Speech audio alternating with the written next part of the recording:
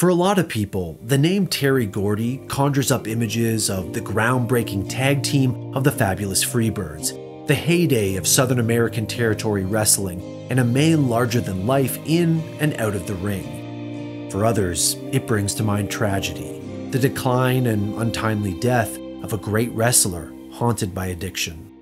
But for some of us, Terry Gordy is remembered as one of the all-time great foreign wrestlers in Japan, a Triple Crown winner, dominant tag team champion, and living legend from Tennessee to Tokyo. You know about the Freebirds, you know about his brief run in the WWF, and you know about the dark side. Now, it's time to tell the story of the rise and tragic fall of Terry Gordy in Japan. It's great to be alive and it's great to be #1 in Japan. Terry Gordy was a special talent from a young age, starting his wrestling career at 14 years old under the name Terry Mecca and joining Michael Hayes to form the Fabulous Freebirds when he was still just a teenager. With Buddy Roberts joining the group, the Freebirds pioneered so much of what we think of as professional wrestling today, including modern entrance music. Their feud with the Von Erichs is legendary stuff, and they made their mark all around the territories in the 1980s. And while all of that was happening stateside, Gordy would get the chance to start a parallel career, 6,500 miles from the Dallas Sportatorium in Tokyo for All Japan Pro Wrestling in 1983. Gordy was a 6'4", near 300-pound brawler, and there's nothing that AJPW founder Shohei Giant Baba loved more than a big foreign heel. Bruiser Brody, Stan Hansen, Steve Williams, Vader, Dan Spivey, Johnny Ace, the list goes on. These were the kind of towering invaders Baba would have his homegrown talent fight valiantly against and ultimately overcome. And it would have been easy to get lost in this crowd of elite big men, but Terry Gordy was special, and even among those names, he managed to stand out. Although he would be used in singles competition throughout his decade-long run with the company, and would go on to hold the Triple Crown Championship twice, the vast majority of Gordy's time in Japan would be in the tag team division. And in just his second match for AJPW, he was paired with perhaps the greatest of all Japan's foreign monsters in Stan Hansen. They stood opposite Genichiro Tenryu and Jumbo Tsuruta, easily two of the company's biggest stars. Quite a tag debut. Gordy must have liked what he saw on that brief August tour in '83, because he'd be back next year to work 6 times the number of dates, and this time he'd bring his Freebird partner Michael Hayes along for the ride. Together as the Freebirds, they challenged for the NWA International Tag title twice, but came up short both times. It's obvious that something was working for Bam Bam in Japan. In 1983, he wrestled 6 shows for AJPW. In 1984, it was 36. The next year, 56. The year after that, he made 64 dates for the promotion. You get the picture.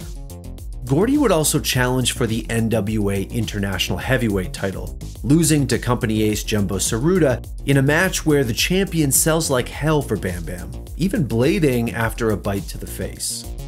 Unfortunately, this very entertaining match ends with a completely unnecessary DQ finish after Michael Hayes runs out from the back to attack Tsuruta for no real reason. These weak non-finishes were a hallmark of AJPW at the time, and something fans thankfully would not have to deal with by the time Gordy really got going later in the decade. 1985 was a year Bam Bam would get more exposure in Japan than ever, and without his Freebird partner Michael Hayes. His reputation and status as a monster gaijin was slowly and purposefully being built. He would challenge Jumbo Tsuruta once again for that NWA International Heavyweight title, and again, he'd fall short. And this second match against Tsuruta isn't exactly the greatest wrestling exhibition of all time. It's got none of the energy and the flow of their first meeting, and it just comes off a little flat. It's clear here that Gordy needed a little more time to cook as a complete singles wrestler, and thankfully, that's exactly what he got. By 1986-87, big things were happening stateside for Gordy, becoming the first ever champion of Bill Watts' UWF. He was also still working down in Texas with the Von Erichs and with Jim Crockett Promotions. And despite all of this, he wrestled more matches in All Japan than any other promotion both years. In 1986, he'd take his third shot at the NWA International Heavyweight title against Tsuruta, and even try his luck with Riki Choshu's PWF Heavyweight Championship. The third match against Tsuruta is fine. It's a lot of holds, it's very slow paced, until a pretty exciting final few minutes. Fairly typical for the time. The Riki Choshu match, though, is a different story. Gordy comes to the ring like a force of nature, hurling chairs 10 feet through the air and causing stampedes of spectators to run screaming around the arena. When the match finally does start, it's at a breakneck pace. It's stiff, it's violent, chairs are used as weapons, and it ends with Gordy coming off as truly menacing, as the monster heel he was meant to be. But neither match would be a victory for Gordy, and it seemed that singles success wasn't in the cards for Bam Bam in Japan, at least not yet. Later that same year, Gordy got the nod to participate in All Japan's Real World Tag League, an annual tag team tournament that was the gold standard for tag wrestling competition in Japan, and probably the world. His partner was Killer Khan, a wrestler he worked with back in WCCW in Texas. And although they landed in a respectable middle-of-the-table position, this was just the appetizer for what was to come. Because in 1987, he'd be paired with his old buddy and occasional rival Stan Hansen, a monster heel tag team if there ever was one. And they'd have a hell of a tournament, battling the Funks, a young John Tenta, Mitsuharu Misawa while he was still in the Tiger Mask character, Bruiser Brody, of course Jumbo Tsuruta, and have a 4.5-star barn burner against Genichiro Tenryu and Asura Hara. Gordy and Hansen would end up in a 4-way tie for second place in that year's Real World Tag League, losing out to Jumbo Tsuruta and Yoshiaki Yatsu. But in the summer of 1988, they get their revenge on the tournament winners, taking the newly unified World Tag Team Championship from them and becoming only the second ever team to hold that title. That reign would only last 2 days before the former champs won their belts back, but this would be a sign of good things to come for Gordy and Hansen. A few months later, in November of 1988, the Real World Tag League started up again once more. The titles were vacated and up for grabs to whoever won the tournament. And this year, Gordy and Hansen would clean house. Wearing all black and sporting matching cowboy hats, the giant foreign duo didn't lose a single match. They beat every team they faced, with the exception of Yatsu and Tsuruta, who they took to a time-limit draw, and a wild contest against the ultra-heel pairing of Abdullah the Butcher and Tiger Jeet Singh that ended in a double countout. The finals of that tournament would see Gordy and Hansen step into the ring with a current living legend in Genichiro Tenryu, and a future one in a young Toshiaki Kawada. It's a thrilling match that has Kawada, the youngest and smallest man in the ring, trying desperately to chop the Cowboys down to size with a flurry of kicks, and getting absolutely destroyed for his troubles. And Gordy is in top form here. He's selling for Kawada like crazy, moving a mile a minute, and sort of comes off as the more human of the two Gaijin monsters. And in the end, it would be those two monsters who walked away as tournament victors with the tag team titles. This is undoubtedly one of the best matches in the company of this era, and it would be Terry Gordy's only ever 5-star match as rated by the Wrestling Observer newsletter. In 1989, he'd throw the singles gauntlet down once again and challenge Genichiro Tenryu, the man he'd beaten a year earlier for the tag belts, for the newly created Triple Crown Championship, now the undisputed top belts in the company. And although the match is a good one, Gordy's singles drought would continue. And of course, once again, he'd make an appearance in the Real World Tag League, but this time without his tobacco-chewing, cowbell-swinging partner. This year, he'd be paired with a man called Bill Irwin. Not exactly a name that would go down in history as one of AJPW's all-time greats. In fact, he's probably best known for his time as the hockey-themed WWE heel, The Goon. Gordy and the future Goon would land with a thud in the 1989 Real World Tag League, finishing in the second half of the table with the rookies and old-timers. The winners that year, by the way, was a super team pairing of Hansen and Tenryu. A duo so overpowered, it seems almost unfair. But if 1989 was a bit of a lull for Terry Gordy in Japan, 1990 would be anything but. All those years of failed singles title challenges, up and down real-world tag leagues, and learning from the great Stan Hansen were about to culminate in a blockbuster year for Bam Bam. He'd start the 90s off by joining forces with Dr. Death Steve Williams in a devastating tag team under the unforgettable name of the Miracle Violence Connection. In a company stocked full of big, intimidating foreign monsters, Williams and Gordy were the apex predators. By March, they'd taken down that dream team of Hansen and Tenryu to win AJPW's tag team titles, in a match that ended with Hansen melting down and attacking his own partner, not to mention a wild run-in from Jumbo Tsuruta. Gordy's old partner would come calling again to challenge for the title a month later, this time with Dan Spivey alongside him. It's a match where the idea of personal heat between Gordy and Hansen is played to perfection, with the two tearing each other apart and Gordy using Hansen's own signature cowbell and rope against him. Despite the Texans' best efforts and a pretty damn impressive showing by Spivey, they would crumple under the weight of the Miracle Violence Connection. 2 months later, Gordy would walk into a ring alone to face his old nemesis and current Triple Crown champion, Jumbo Tsuruta, the man he'd challenged 3 times before, and 3 times before come up short. But this time, things would be different.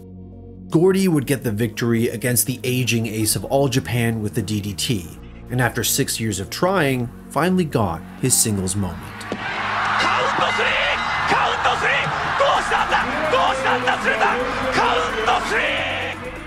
The match itself is a funny one though. The importance and the drama of the event gets undercut from the start when AJPW make the decision to interview Mitsuharu Misawa while the match is happening. Misawa and Tsuruta were having a new generation versus old guard feud at the time, and it really feels like this match with Gordy was merely a chapter in their story. He'd trade the Triple Crown back and forth with Hansen over the next few months, and in all honesty, his 2 reigns with it were hardly noteworthy. But still, this was AJPW's top belt. He won it from one of their greatest ever champions, and he did so with the tag team titles around his waist. That alone might have been enough to call 1990 Gordy's best year in AJPW, but it wasn't over yet. When the Real World Tag League started back up in November, the Miracle Violence Connection dominated the field. Their only loss in that year's tournament was to the vertically gifted but geriatric team of Giant Baba and Andre the Giant. The finals would come down to who else but Gordy and Williams versus Hansen and Spivey. The 4 monstrous men would do battle in front of 15,000 fans in the Nippon Budokan in a war of lariats, elbow drops, and boots to the face. Gordy does most of the selling here, taking endless beatings from the force of nature that is Stan Hansen and an almost sadistic Dan Spivey. Eventually, he's taken out of the match entirely and rendered borderline unconscious in the front row, while Steve Williams is left to battle both men on his own. In the end, his sacrifices are made worth it, and it's Gordy and Williams standing together in the ring with their arms raised. It's great to be alive, and it's great to be #1 in Japan. But while Gordy was riding high in the ring during his time in Japan, outside of it, there were problems. He was a partier, someone who indulged in drugs and alcohol regularly and increasingly would overindulge. Mick Foley, who worked with him in the deathmatch promotion IWA Japan, tells a story about Gordy on a flight to Japan popping pills of unknown origin. Quote, "We're on an airplane and I see a woman open up a pill bottle, and Terry turns to her and goes, 'Got any extras?' She gives him a couple pills. In baggage claim, one of the guys says, 'What kind of pills were they?' And he goes, 'Orange ones.' He had no idea what it was. And if it wasn't drugs, it was booze. Terry Gordy was apparently outright banned by one international airline after overindulging in alcohol on a flight to Japan and causing disturbances for other passengers. Nikita Koloff talks about going to a Japanese bar with Gordy and witnessing a drunken rampage from Bam Bam. Apparently, Gordy had had too much to drink and got out of control. He tore up the bar and started spraying a fire extinguisher before throwing it through a second-story window. The police were called, and All Japan founder Shohei Baba was tipped off as well. And needless to say, this is not the kind of behavior Baba was fond of. Just take a look at this wrestler code of conduct that was presented to foreigners like Gordy. You can see notes about following a dress code and not drinking until after your match. And here Gordy was, tossing fire extinguishers out of bar windows. As if that wasn't bad enough, the same year Gordy won his Triple Crown victories and set the wrestling world on fire with the Miracle Violence connection, he reportedly angered Baba by refusing to lose to Hulk Hogan at a big Tokyo Dome show. It was a co-promoted Japan-USA program, and Gordy was dropped from the card, with Hansen against Hogan in the main event instead. But in the ring and on camera, Gordy was on top of the world. In 1991, the Miracle Violence connection would take on all comers, continuing their wars with the old guard Sarutogun and of course Gaijin rivals Hansen and Spivey. But their most dangerous foes this year would also be their youngest, Mitsuharu Misawa and Toshiaki Kawada, the Super Generation Army. The Super Generation Army was a stable that also included Kenta Kobashi and Tsuyoshi Kikuchi at the time, and Gordy and Williams would face down some combination of these four men no less than 19 times that year. There would be no Triple Crown challenge for Gordy in 1991, and in fact, almost no singles matches in Japan at all. After all, the Miracle Violence connection was on top of the world as far as AJPW went, and that was clearly where Baba wanted Gordy to focus. But one of those few singles outings was a summer barn burner against Misawa in the Budokan. And although there's no title at stake in this match, it's worthy of your time if you want to see Bam Bam at his best as a singles wrestler. His natural talent gets elevated by the genius of Misawa, and the two feed off each other in a very fast-paced, very hard-hitting 20 minutes. While in tag matches, Gordy's monster Gaijin aura can sometimes be overshadowed and minimized as he does so much selling for his team, in singles action, it's on full display. Along with the Riki Choshu match from a few years earlier, this is an example of just how good a singles wrestler Gordy could be given the right partner. But tag team dominance was still the name of the game in 1991, and when the Real World Tag League came around again, the Miracle Violence connection were every bit the monsters they were the previous year. For the second year in a row, they only lost a single match during the tournament, this time to Hansen and Spivey, but they wouldn't make it to the finals. Instead, it would be the future heavenly pillars of Misawa and Kawada that would meet Gordy and Williams. And this match against the Super Generation Army isn't just one of the best Real World Tag Finals of all time.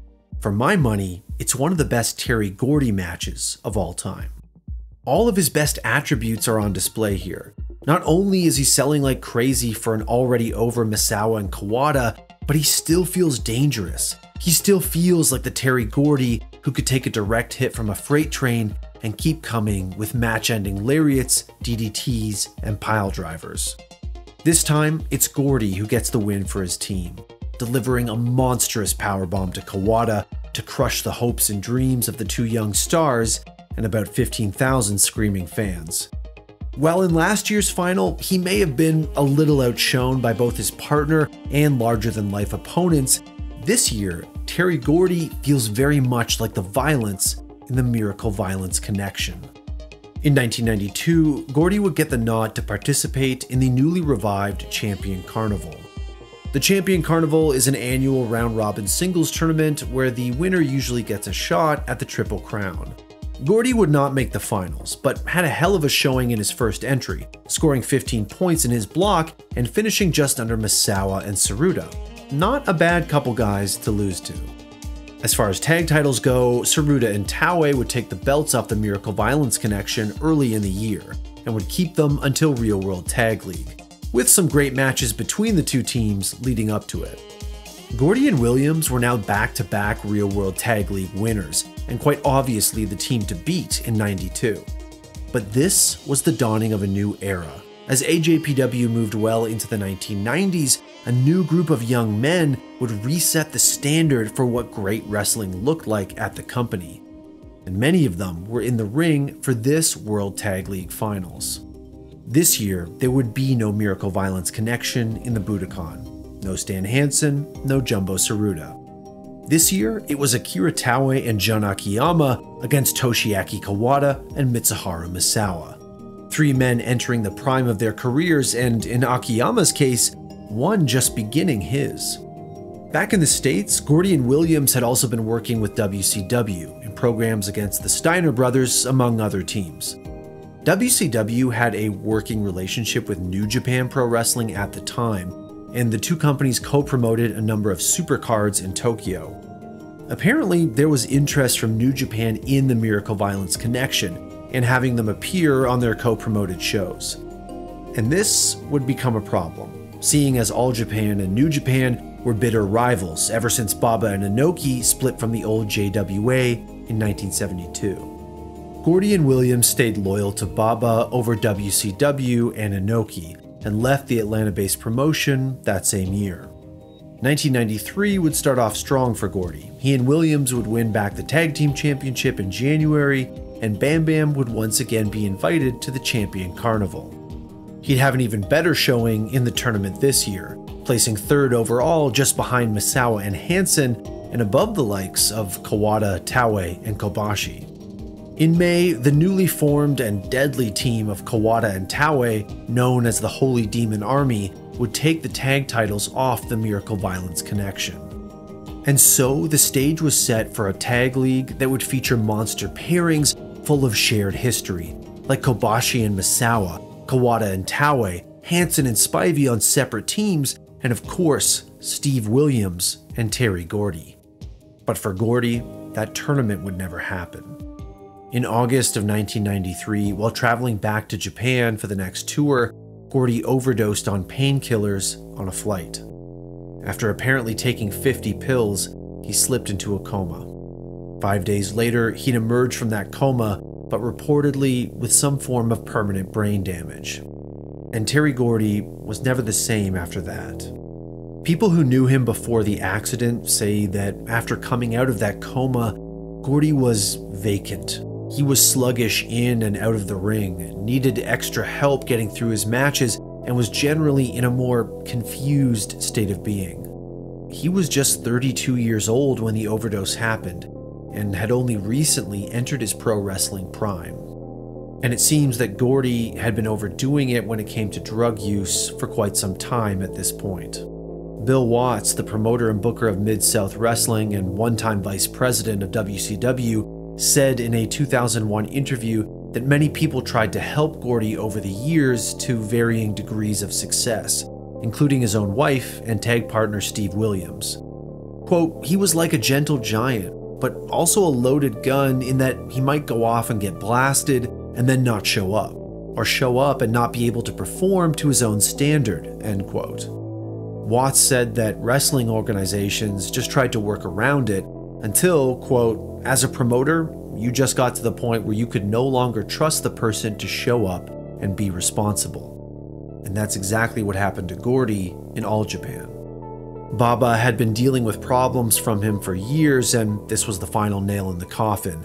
In July of 1994, after more than a decade of work and nearly 750 appearances for the promotion, Gordy would wrestle his last match for All Japan. Although his time in AJPW was done, Japan had been good to Terry Gordy. And starting in 1995, Bam Bam found work there in a promotion called IWA Japan, a deathmatch outfit. If you're at all into deathmatch wrestling history, you'll recognize the names he worked with: Tarzan Goto, Mr. Ganosuke, Leatherface, and of course, Cactus Jack. And it's against Cactus Jack that he has a barbed wire baseball bat and thumbtacks match in August of that year. It's a match that Mick Foley recalls he had to coach Gordy through and protect him in. On an episode of his podcast, Foley remembers how odd it was that it was him walking this veteran legend through the match. He would go on to say, "I knew that Terry wasn't the same." Along with a run in Smoky Mountain Wrestling, this would be the majority of Gordy's work in '95. Whether you like deathmatch wrestling or not, barbed wire board matches with Tarzan Goto are a far cry from winning the Triple Crown off Jumbo Tsuruta, or headlining the Budokan against Misawa and Kawada. But Terry Gordy persevered. He still had an incredible reputation in the wrestling business and a lot of friends who loved him. In 1996, Gordy would continue his work for IWA Japan, while also appearing in ECW and making his now infamous WWF appearances as the Executioner. In ECW, he challenged Raven for the heavyweight title, teamed with Tommy Dreamer, and worked with the likes of Brian Lee and the other Bam Bam in wrestling, Bam Bam Bigelow. His short WWF stint is probably best left forgotten, but it's become infamous for how badly it went. Gordy portrayed the cartoonish Executioner character, an ally of Mankind's also managed by Paul Bearer. Matches with great wrestlers like The Undertaker and Goldust, and even teaming with his old buddy Mick Foley as Mankind, couldn't disguise the fact that the Terry Gordy they all knew and idolized was gone. In 1998, Gordy made a few dates back in Japan for Genichiro Tenryu's WAR promotion. Tenryu and Gordy were familiar with each other from All Japan in the 1980s, and this is one of the few places Gordy found work in the waning years of his career. Over the next few years, he only wrestled a handful of matches here and there, with his final in-ring appearance fittingly taking place in Japan. It was an IWA Japan 10-man elimination tag match where Gordy teamed with, among others, Tomohiro Ishii. Tiger Jeet Singh was on the opposing team, and deathmatch wrestlers were sprinkled throughout. Quite an eclectic lineup. That was in February of 2001. On July 16th of that same year, Gordy would die after suffering a heart attack in his home in Tennessee. He was just 40 years old. Shortly after his death, All Japan Pro Wrestling held a tribute ceremony for Terry Gordy. With Leonard Skinner blaring over the speakers, Steve Williams would take to the ring with a memorial image of his partner and friend. Surrounded by fans and wrestlers, a 10-bell salute sounded, and the crowd would go silent. It was a clear sign of just how respected and loved the man from Tennessee was half a world away in Tokyo. Triple Crown champion, a legend in the tag team division, and one of the greatest foreign competitors in the company's prestigious history. That was Terry Gordy.